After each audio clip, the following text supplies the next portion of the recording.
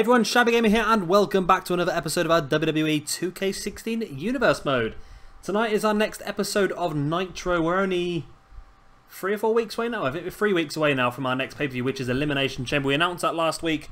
Elimination Chamber is going to be Brock Lesnar defending his Nitro Championship against Hideo Itami, Kevin Owens, CM Punk, Samoa Joe and Shinsuke Nakamura. This will be pretty damn cool, that is. I'm looking forward to that. But enough about that, let's have a look at tonight's card. We're going to start things off with our current Nitro Television Champion, Neville. He's going to be taking on Rusev.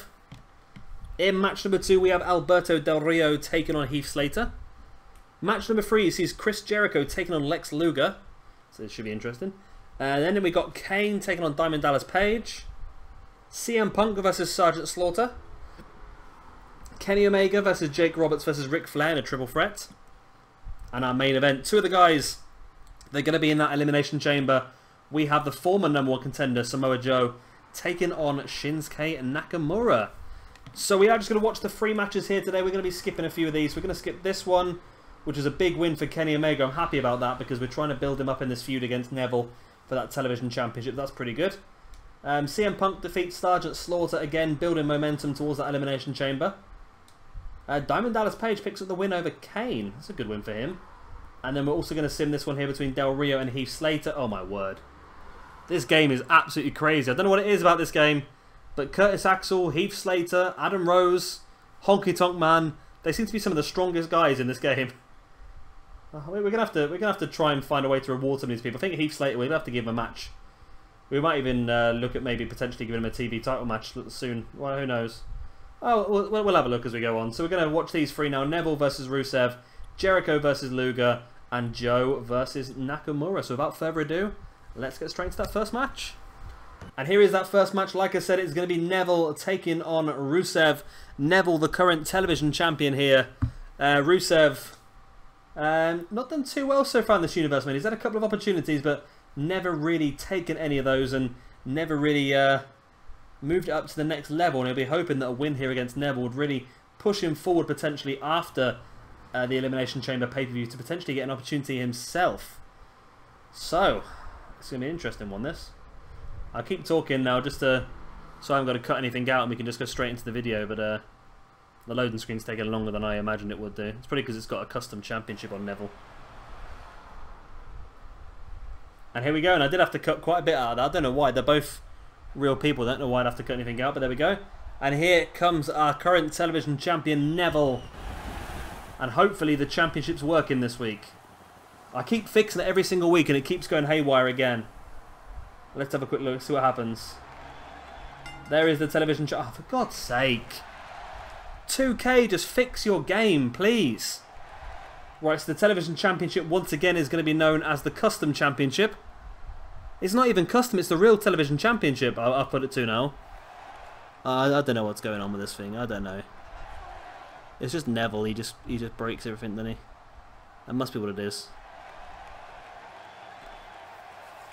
Well, anyway, Neville's got a great chance here to continue building his momentum forward to Elimination Chamber, where he's probably going to have to defend that championship against Kenny Omega. Omega's already picked up a great win this evening in a triple threat match, pinning the former 16-time world champion Ric Flair. And that's only going to continue to boost up his momentum. And here comes the Bulgarian brute, Rusev, carrying a Russian flag, which still doesn't really make a lot of sense, to be honest. I know the Americans are trying to think it makes a lot of sense, but I don't know. I might be missing something, but I'm pretty sure Bulgaria and Russia are not that close. I think there was the whole Russian flag just a way to bring Lana into it. I'm not 100% sure, to tell the truth.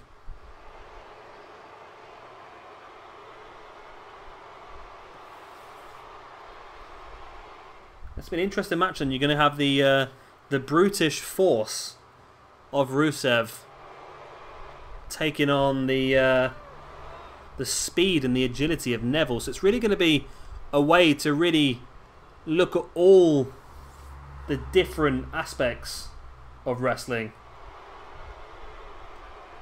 And I'm assuming in 2K17 Rusev's not going to have boots on so he doesn't break his bloody foot again.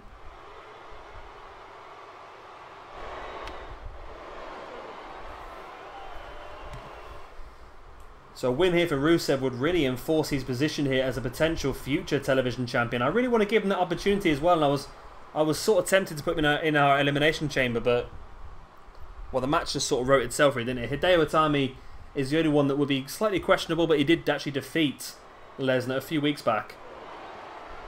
The only person to defeat Lesnar in quite some time, so we had to give Hideo the opportunity, even though he lost the television championship to Neville a couple of weeks back at the Backlash pay-per-view. Yes, it was Backlash, wasn't it? Yeah. And we are underway. The bell rings. Neville versus Rusev. It's going to be a tricky one. There's going to be a lot of high-paced maneuvers from Neville. But if Rusev can ground him and start to damage those legs, then this could end up being quite a convincing victory for Rusev. But it's a lot of ifs and buts, I suppose, isn't it, really? Just getting into real life now. Both these guys, I think, once the roster split comes along, I know Neville's out injured at the moment. He should be back soon.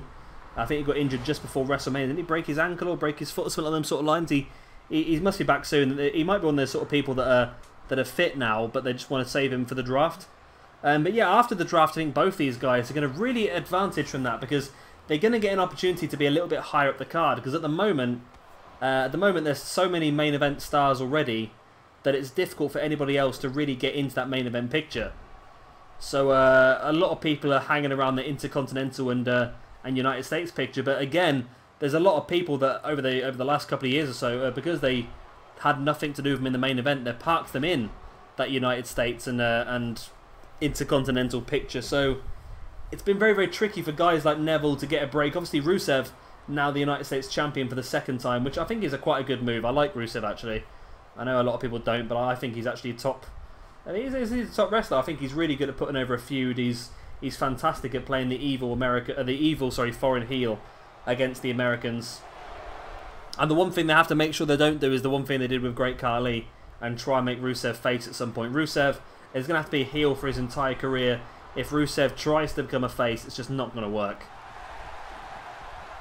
But yeah, I think it'd be fantastic with both these guys. And I think Rusev's even got a possibility in the future of maybe even going for one of the top championships on Raw or SmackDown, wherever he so ends up.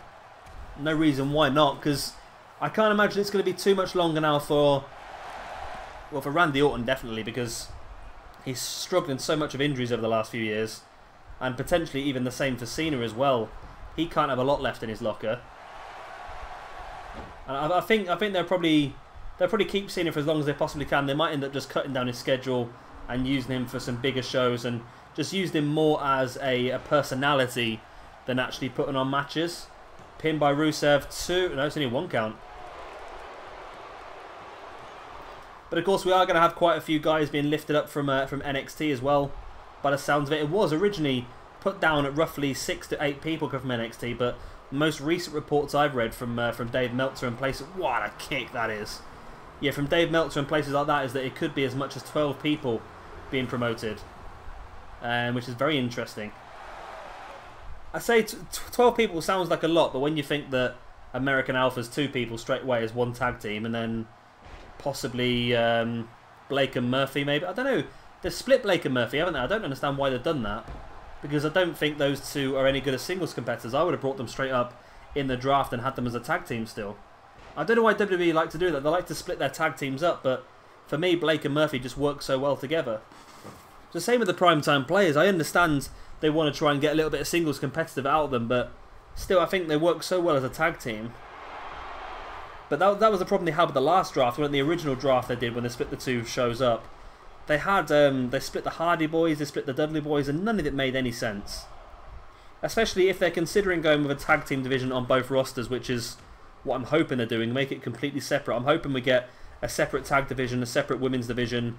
One show will get the IC Championship, one show will get the United States, and a different World Championship seems very logical now as well, because from what I understand, I've not watched Raw yet myself from last week, but from what I understand, they've now stopped calling it the WWE World Heavyweight Championship, and they're just referring to it as the WWE Championship again now. So it looks potentially like they could go and bring back the World Heavyweight Championship for either Raw or SmackDown, I suppose. It depends where the champion goes. I've got a feeling that Ambrose will keep the championship at Battleground, and I've got a feeling it'll end up staying on. I've got a feeling it'll end up staying on Raw, and then SmackDown will probably end up getting the World Heavyweight Championship. That's the one confusing thing at the moment, is that the draft takes place 5 days before Battleground, so there's no chance to really build up to there's no chance to really build up, is there really? So that literally the pay-per-view is going to happen,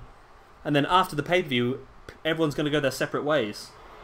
So we're going to have the Shield triple threat as the main event, but you can guarantee that after Battleground, Raw and SmackDown, the Shield are going to be split up into 2 separate shows. I'm sure of that. I don't think they'll both end up on the same show. Neville going to the top. I don't think he realised Rusev's back up to his feet, and Rusev catches Neville with that stiff forearm. But I'm really looking forward to the draft. To tell the truth, as soon as they announced the draft, I've sort of not watched any WWE at all, because I'm just sort of waiting for the draft so much that I just can't be bothered with it now, because it's I just want to see the draft. I want to see the 2 shows split up. I want to see guys being given more of an opportunity. This could be great for the likes of Cesaro. AJ Styles could finally get the chance. I say finally, he's only been there like 6 months, but AJ Styles to get the championship, the club to be a tag team champions on either of the brands, and you look at guys like Rusev and Neville and Del Rio can put back up into the main event, and it's good. And I think if the likes of Barrett and Cody Rhodes, if they'd known what was coming up, I think they would have stuck around. I think it was only Sandow really that could have done well, that WWE physically released themselves. Rusev with a kick after that. Rusev with a pin, sorry, after that stiff kick. Is it going to be enough? It's not. It's only a 2 count. That's mainly because Rusev did the whole 2 steps forward, 1 steps back situation that I like to complain about very often. It annoys me. It really does annoy me. Now Rusev with Neville on his shoulders sends him over, dropping him flat on his back, and Neville could be in trouble here as Rusev, for the 2nd time in the match, locks in the accolade. That camel clutch submission hold, but of course we know in this game that submission finishes are not very good, and that allows Neville the chance to come out of this one. That's why Rusev probably hasn't done very well in this universe mode.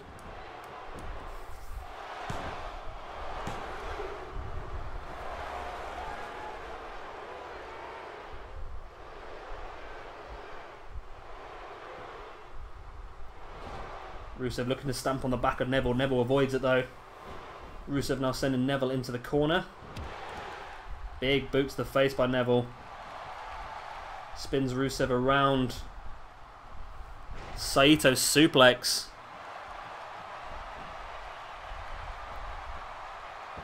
Now dragging Rusev into the middle of the ring. There is the pin. Is it going to be enough? 1, 2... No. It's only a 1 count. Wow. That is pretty intense. Neville really struggling here against Rusev. And if Rusev can pull off a victory here against Neville, like I said, you'd have to consider him as a major contender in next month. Although I must admit, I'm slightly considering at the moment finishing this universe mode after Battleground, in real life Battleground, and just running a simulation of the real universe. So we'll obviously download all the wrestlers that make their returns and do it like for like of what's happening in the WWE. Which I quite like the idea of doing that, to tell the truth. Rusev now rolling Neville over. Neville's back up. Arm breaker on Rusev. Rusev spinning Neville round. Brings him into the middle of the ring. German suplex. Neville folded in half, landed on the back of his shoulders and the back of his head, and bending that neck in an action that's probably not very healthy for anybody. Rusev now bringing Neville back up, and there's another one of those huge kicks, and surely that's going to be enough to finish off the Geordie. Rusev in with a pin. Rusev has crushed here, and he does pick up the victory. Massive win here for Rusev, and I can imagine Kenny Omega backstage quite happy after his triple threat victory earlier on, pinning Ric Flair. Oh, and talking of the devil, here is Kenny Omega signalling to Neville that he wants that championship, and Neville has got a lot to think about now. He's just been defeated by Rusev, And Kenny Omega is on the heels, waiting to charge. And here is the rivalry update. Kenny Omega steps up to issue a challenge to the champion Neville. So Neville's now on a cold streak after that. That is not good for Neville at all. 2 successive losses in 2 successive weeks. And Rusev, momentum boost, and now a hot streak as well. So he's laughing, really. He's just getting stronger and stronger in this universe mode. And here is our second match of the evening. It's going to be Chris Jericho taking on Lex Luger. I think this may be the first time I've watched a Lex Luger match in this universe mode. So let's see how he gets on. And here we go. Both guys in the ring already. No entrance. And Jericho distracted here as the music of Alberto Del Rio kicks in. Del Rio making his way to ringside, and Jericho needs to make sure that Del Rio doesn't get in his head, and this is exactly what Del Rio wants. Del Rio wants to distract Jericho, and he wants to essentially, he doesn't want to help Luger, but he wants to hinder Jericho, and at the moment it seems to be working. Jericho not taking his eyes off of Del Rio since he made his entrance. Del Rio going to sit down here by the commentary booth. He's just scouting his opponent, potentially. Will that end in just scouting, or will there end up being some craziness partway through the match? We'll have to wait and see what happens, as Jericho, I have no idea how, but he's just outpowered Lex Luger.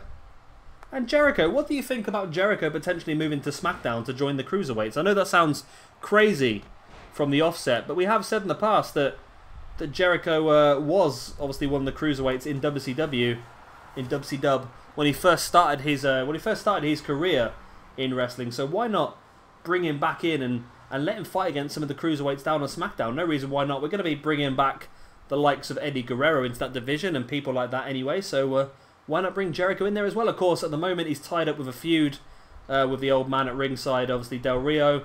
So at the moment it's not going to happen, but maybe after Elimination Chamber we can think about it. Luger now just wrenching at the neck of Jericho. And now Luger really showing his excessive strength here. What a big knee to the side of the head of Jericho as well. That's painful, that is. Very, very painful. Luger now dragging Jericho into the middle of the ring and dropping an elbow onto the inside of the knee as well. Brings Jericho back up to his feet. Into the ropes. And a stiff clothesline. Jericho goes down. Back elbow on Luger. And a sit-out scoop slam. And Jericho showing his own strength there by lifting a guy the size of Luger up there and taking him down like that. It shows a lot of strength by Jericho. Like I say, he started his career as a cruiserweight, but he evolved into a lot more than that when he came to WWE. And that was the problem with WCW. It was the problem that TNA had a few years back, and TNA were always such a great company for bringing through the young talent and creating their own stars. And they did a lot of that with AJ Styles, Samoa Joe, Bobby Roode, James Storm, a lot of them sort of people, Eric Young.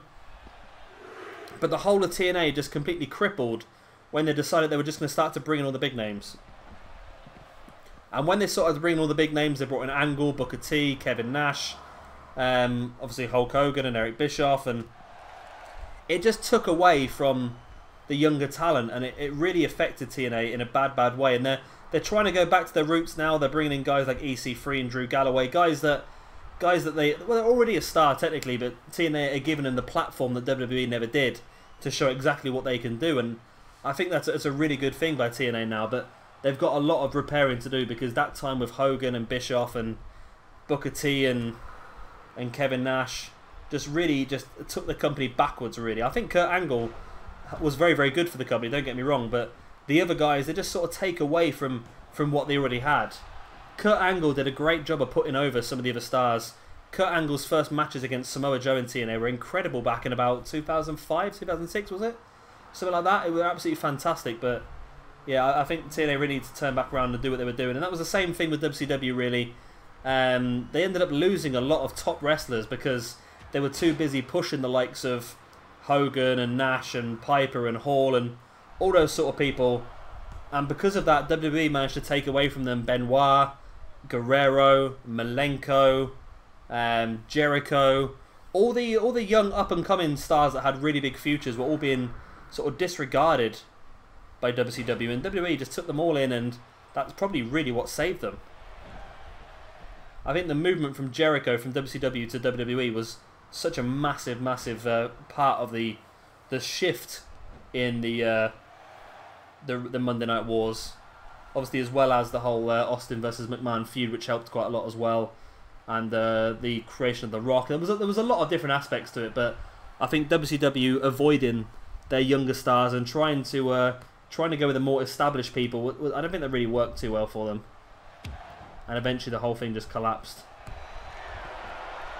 Luger now takes Jericho up out of nowhere into the torture rack. And can Jericho survive this submission hold?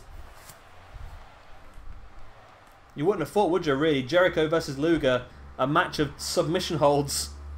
Considering the look of them, and then you'd think to yourself, well, you've got the torture rack and you've got the walls of Jericho. It just seems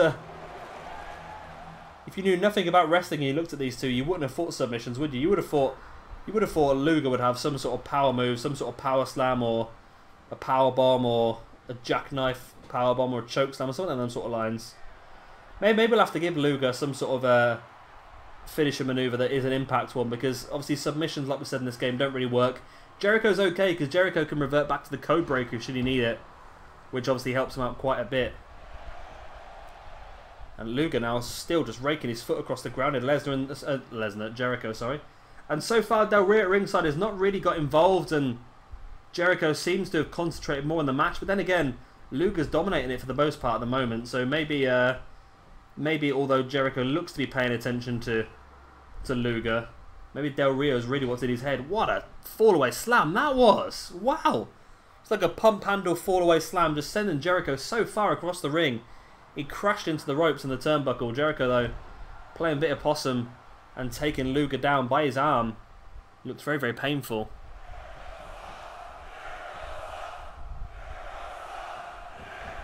Jericho now sending Luger into the corner, and it looks like, there we go, now that Jericho's back on top, now Del Rio using his distraction to... Oh, Jericho's come out to meet him here. They're face to face. Jericho needs to concentrate on the man that's crept up behind him. Stiff right hand, and Jericho goes down hard. Del Rio claiming he did nothing, and he didn't do anything, did he really? He didn't get involved at all. And Jericho needs to keep his attention on his opponent. Del Rio leaving the area now. Knows he's done enough damage, as Luger just using the ring steps to his advantage now as well. Jericho looks in some pain. His shins hit the ring steps pretty hard, then his entire body bent over, and his legs, his upper body hit as well again. From an absolutely impossible angle, Jericho manages to run into the ring steps. Luger again bringing Jericho up, and again into the ring steps. Luger slides back into the ring, looking for a count-out victory here. Jericho is down. He's hit them steps very, very hard several times. Referee's up to a 7. Jericho is back up on his feet, though. I think he's going to make it back in. He does. But in what state are Jericho's legs? Oh, but a butterfly backbreaker out of nowhere by Jericho. And then a lion salt out of nowhere as well into the pin. Has Jericho turned this one round to...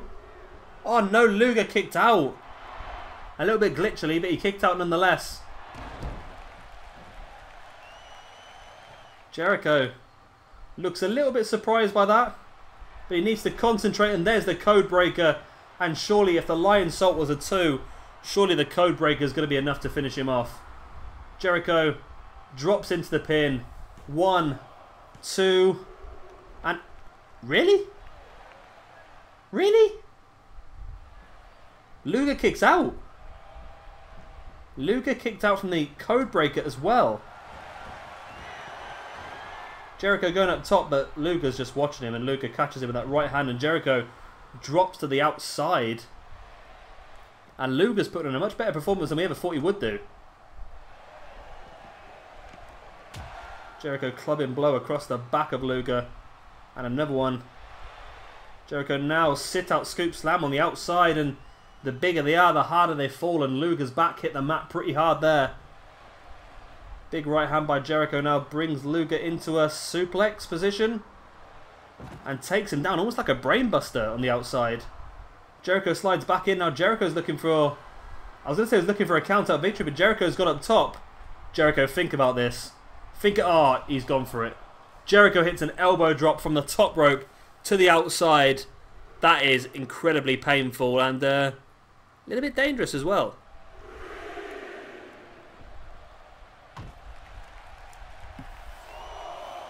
Referee's up to a 4 count.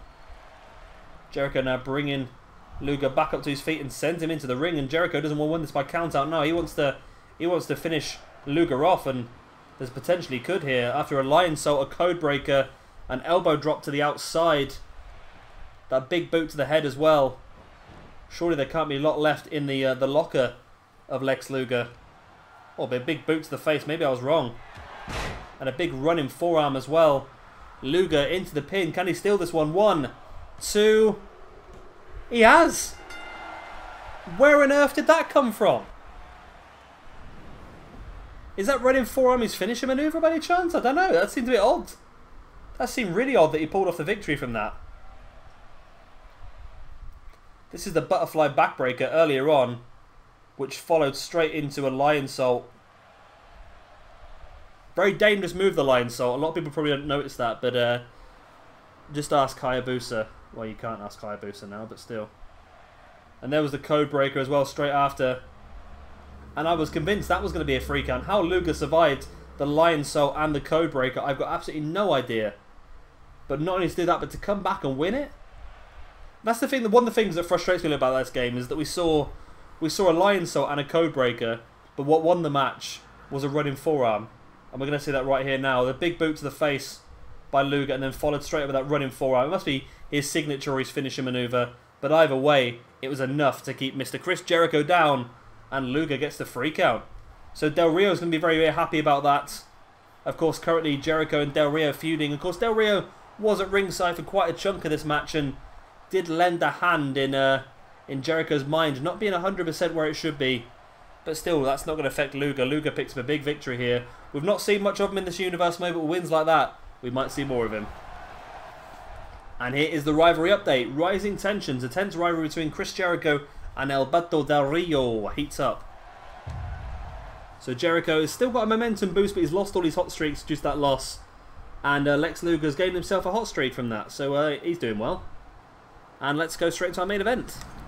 And here is our main event. It's going to be Samoa Joe taking on Shinsuke Nakamura. A vital opportunity for both these guys to gain some momentum going into that Elimination Chamber match in 3 weeks' time. And here we go. New Orleans. Is it Lafayette? It's not Los Angeles, is it? I want to say it's Lafayette. I don't know if Lafayette is a place in New Orleans.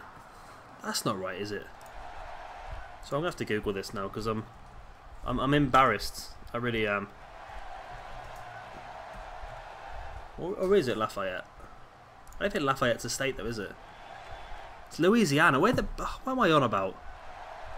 Is Lafayette in New Orleans? I give up. I apologise to all the Americans out there for my real poor knowledge of anything really.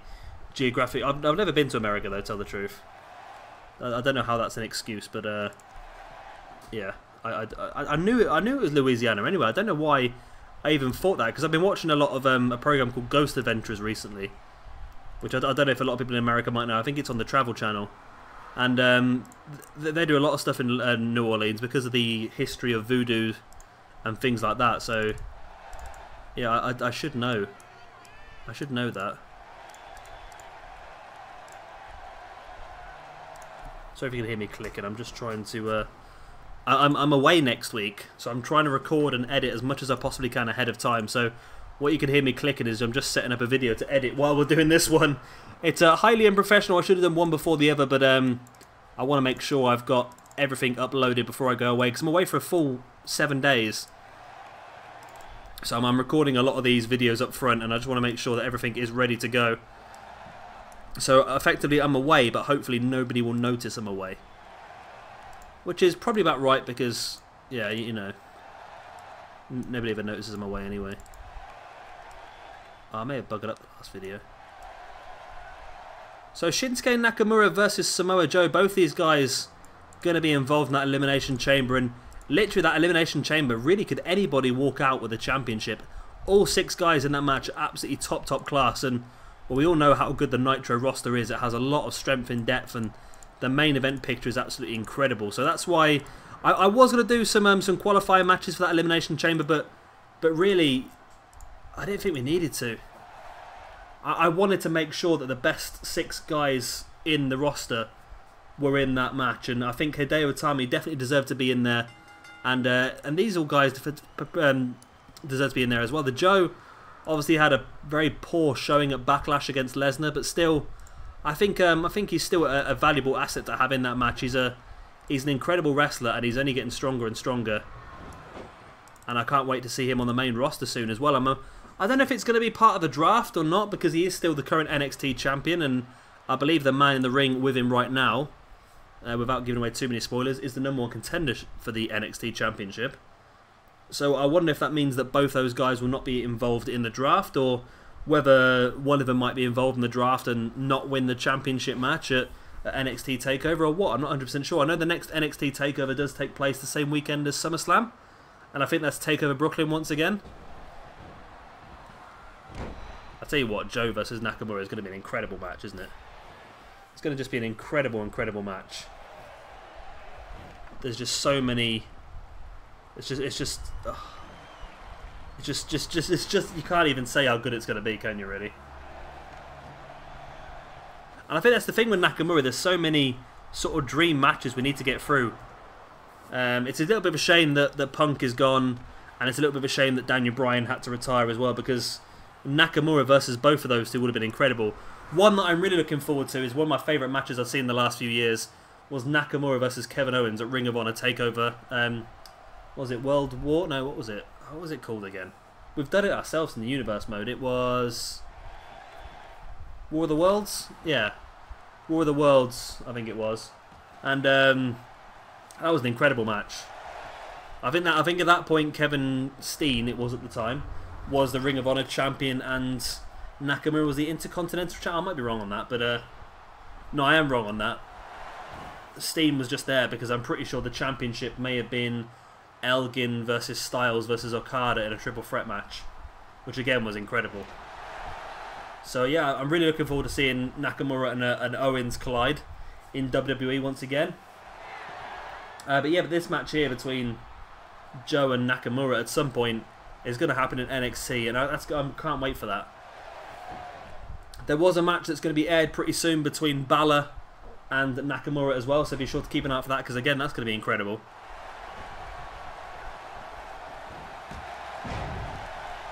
And the one thing that I also like about the fact that they're going to be stealing people from NXT, which I know sounds bad for the people out there that loves NXT, but you got to remember that NXT is a developmental. So the idea is to get to a point where these guys are going to be very useful on the main roster, which 90% of the NXT guys are now. I think they're at that level. So by bringing them up to the main roster, also if they bring up 12 people onto the main roster, that opens up 12 spaces at NXT for newer guys to get an opportunity. So guys like Biff Busick, who I'm waiting to see wrestle again, because I know they're giving him a new name and I cannot pronounce it from reading it. It looks incredibly difficult to actually pronounce, so I'll wait until I hear exactly how that is pronounced. But hopefully he's going to get a lot more TV time now. And I'm sure he will get a lot more TV time now, and especially if a lot of people move up, and we might see a new tag team. I know we've got the Authors of Pain have come in now as well with Paul Ellering, so I'm hoping we're going to see more and more new people come in. Oh, look at that, and Nakamura landed so badly there as well. Of course, we've got Rich Swann, who I'd love to see a bit more on NXT television, but I don't know if they're just going to keep Rich Swann solely in the Global Cruiserweight Championship, and no reason why not, because they're using Gargano and Ciampa quite a lot on NXT, and they're both in the Global Cruiserweight Championship. Or what is it now? They've changed its name, haven't they? What is it? The Cruiserweight Wrestling Classic or something on them sort of lines? And it's CWC in it, something like that. Big slam there by Samoa Joe on the outside, and referee's up to a 5 count, but this match still continues to collide on the outside. A little bit of a rhyme there. It was unintentional rhyming, don't get me wrong. Referee's up to a 6 count, and Samoa Joe is back up to his feet on the 7, does slide back into the ring. Both of these guys stare each other down, meet in the middle of the ring, and it's Joe with a short jab to the face of Nakamura. Now Joe sending Nakamura into the corner. Another little bit of a rhyme there for you. It's all fun and games, isn't it? Now Joe has Nakamura in a very dangerous position for Nakamura, but Nakamura reverses them, double knees to the back. Taking Joe up. Joe slides free though into a DDT. Joe had Nakamura well scouted there. Nakamura back up and takes Joe out of that stiff clothesline. Joe back up to his feet and catches Nakamura before he can hit a second one. Joe now front chancery, taking Nakamura across the ring to the ropes. And Joe just staring at Nakamura now. He's not impressed, is he? And Joe locking in the coquina clutch. I can never say that, I always struggle. But unfortunately, submissions are not fantastic, Joe. You need to hit the muscle bust, I'm afraid, man. There's the pin. Has he sucked enough life out of Nakamura to win it? He hasn't. Nakamura kicks out. Joe now locking in the head scissors on Nakamura. Couple of elbows and a third elbow to the forehead as well. Joe back sent on, dropping his entire body weight across the chest of Nakamura. Brings Nakamura back up to his feet. Joe with the German suplex keeps hold of his grip. Into the dragon suplex. Again holding his grip and holding on for a straight jacket. He bridges in for the pin. This could be enough. 1, 2, and 3, and it is. A massive win here for Samoa Joe. After a poor showing at Backlash against Brock Lesnar, he's turned it around a bit now with a fantastic victory here over Shinsuke Nakamura. Trying to suck the life out of him here with a coquina clutch, and I think although this wasn't the end of the match and the pin wasn't the end of the match, I think the damage done in that submission hold was the end of the match, really, because Nakamura had nothing left to fight against this combination from Joe. A German suplex into the dragon suplex, and then finally into a straight jacket. Bridge in for the pin as well. Nakamura, if he'd just had a little bit more whereabouts with him, he probably could have reached his leg out and grabbed a hold of that middle rope with his foot and got the rope break. But either way, Samoa Joe's picked up a great victory here. He needed that after his poor loss at Backlash. He needed to continue to try and rebuild his momentum. And with 6 guys in that elimination chamber, it's going to be incredibly difficult. You're going to need as much momentum as you can take in. So guys, that's the end of this episode. I hope you have enjoyed it. Of course, if you have, then be an absolute star and hit that like button. And of course, if you are new around here, be sure to hit that subscribe button as well for a lot more of the WWE 2K16 Universe Mode. I've been Shabby Gamer, thank you very much for watching, and I'll see you all tomorrow for our next episode of Tuesday Night Raw! I don't know why I did that. Bye!